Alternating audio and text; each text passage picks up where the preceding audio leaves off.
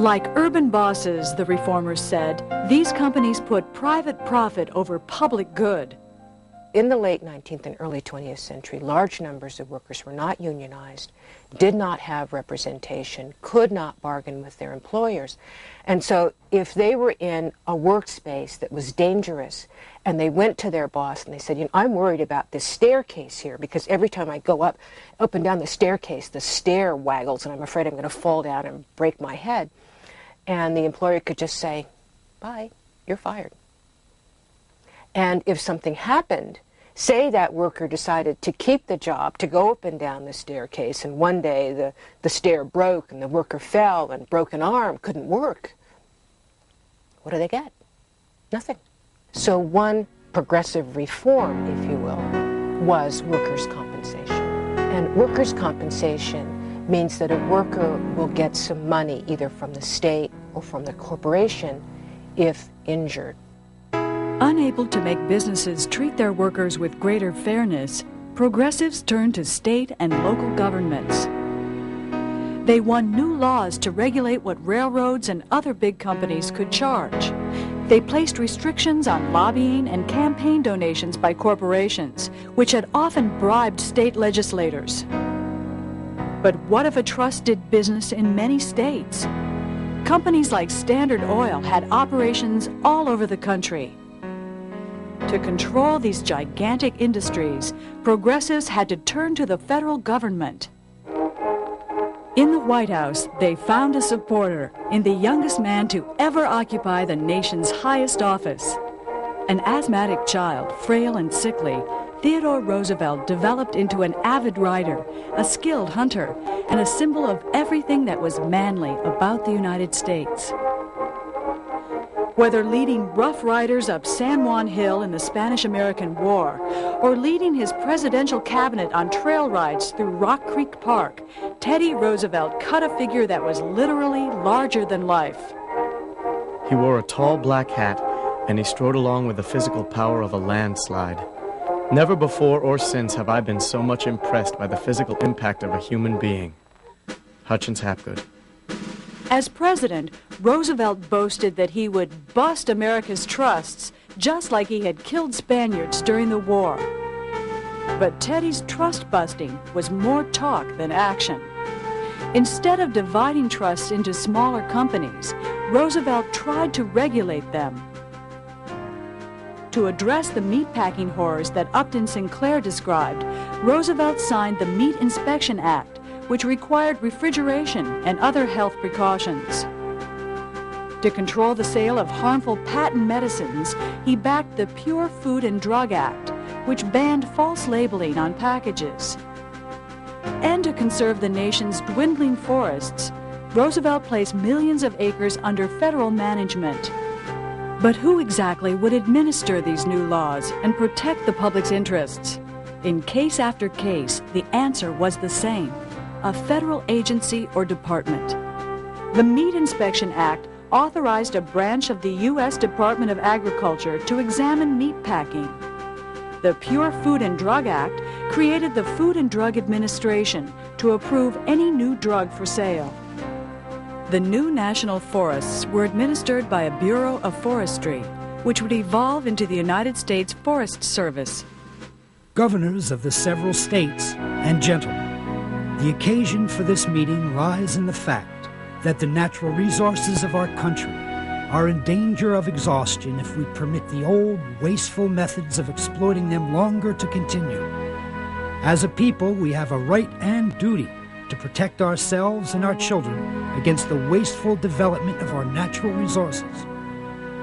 President Theodore Roosevelt, National Conservation Congress, 1908. Fighting big business, progressivism helped create big government and cemented the marriage between them both. The federal government had largely been responsible for taxes on imports and exports and for having an army. It had not been responsible for making sure that if people got hurt on the job, that they could get some kind of care. It had not been responsible for making sure that food was safe to eat. That was the national level reform. these were new ideas that the government should be involved in those issues. The progressives also turned to the federal government to manage the nation's diminishing share of natural resources. By 1900, the government had sold or given away most of the publicly owned lands in the western part of the country. Claiming to speak for the larger interests of society and future generations, Roosevelt added more than 100 million acres to the national forest system and prosecuted hundreds of violators of public land laws, recovering millions of acres which were placed under federal management. Roosevelt's objective was to conserve national resources for future use.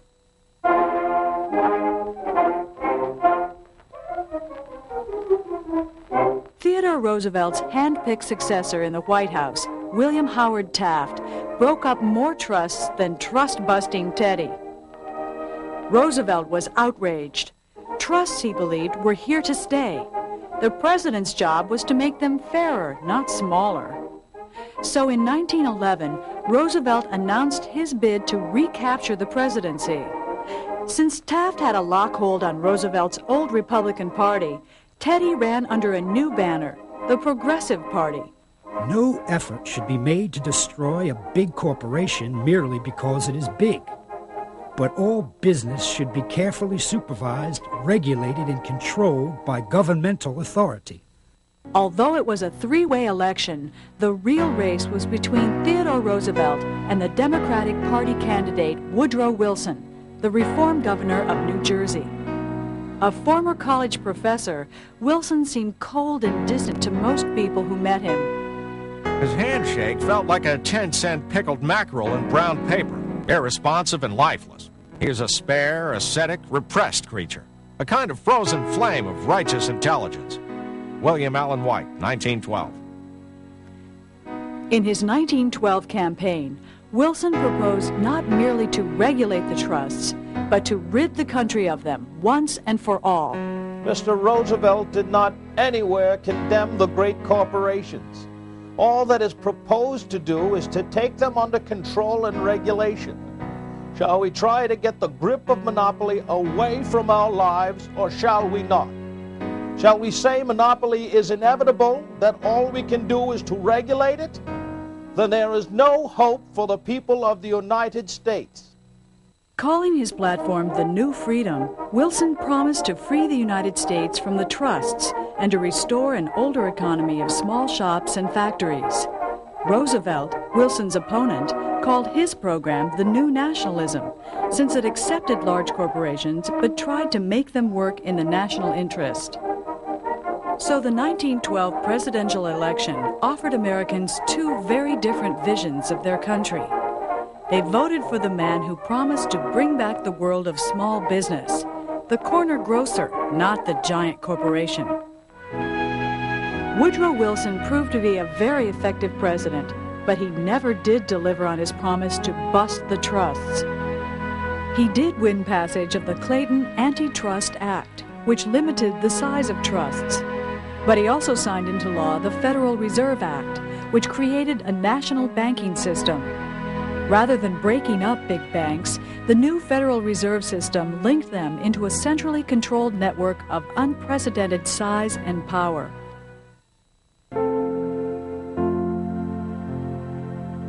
Any passerby can enter and use the public lavatories in government buildings, while citizens of color who do the work of the government are excluded. As equal citizens, we are entitled to freedom from discrimination. Have you a new freedom for white Americans and a new slavery for your Afro-American fellow citizens? God forbid. William Monroe Trotter, 1914. The same man who declared a new freedom for the United States ordered the segregation of black Americans in federal buildings. Back in 1896, the Supreme Court had upheld the separate but equal laws of the American South in a case called Plessy versus Ferguson. In the years that followed, racial segregation hardened throughout the South. Across the nation, the signs of segregation appeared over hotels, theaters, and water fountains. worst of all, this era also witnessed a new and vicious outbreak of violence against black Americans. Between 1885 and 1907, more Americans were lynched in the United States than legally executed. The vast majority of the victims were black. One of the underlying issues that made racism violent and dangerous in the early 20th century was that most black people were powerless. So in the early 20th century, even though there was a great migration of black Southerners into the North and into the East, about 90% of black people still lived in the South. In the South, almost none could vote. They lived in a situation of segregation, which meant separation, but it also meant separate and terribly unequal.